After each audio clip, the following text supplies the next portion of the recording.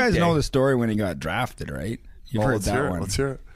Well, they called him. This is when he's 17 years old. They call him up, say, "Hey, Buff, we drafted you. We'd like you to come to our rookie camp. Yeah, it's in 3 weeks. This guy's going to be getting a hold of you. Blah blah blah."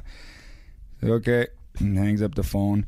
As soon as he hangs up the phone, he unplugs all the phones in his house, and basically disappears. He doesn't want to go to the rookie thing.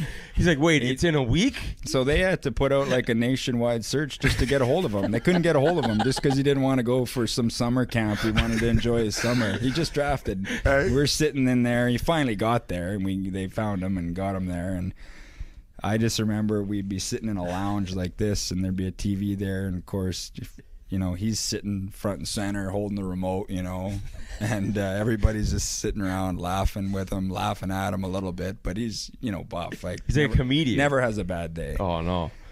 And guys were asking him, just getting to know him, you know, like, what do you know, have you heard of Joe Sakic? And he's like, who's that guy, you know? Never heard of Brendan Shanahan. Never heard of him. Never knew anything. Never. Well, I don't watch hockey, you know, like. He's like, I'm just good at it. I don't even know what you're talking about. It's not even a level of disrespect. He's just like, I just don't know. Like, who are the Blackhawks? Because he loves hockey. Don't get me wrong. Just because he doesn't watch it. He loves playing hockey. But he doesn't necessarily care about the other shit.